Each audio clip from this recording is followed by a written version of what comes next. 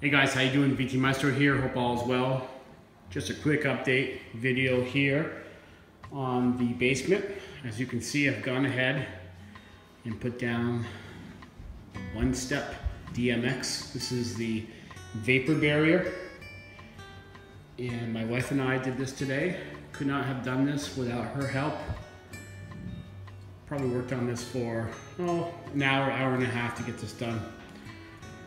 Just getting set up was the kind of the hardest thing to do, starting in the corner and getting the first couple cuts done. So there's this vapor tape. Kind of just feels like shipping or packing tape, but I used the official DMX brand because I want to make sure I have a full warranty here. Now the vapor tape is used here to put together all your seams between each piece that you roll out. A roll here is roughly 27 feet. I got one unused here in the box. And it's about just over 3.5 feet wide. Here's the back side. So it's foam on the bottom and it has all these bumps. And what that allows is for air to travel underneath the subfloor, allows the concrete to breathe, but acts as a vapor barrier, and it's hard plastic on top.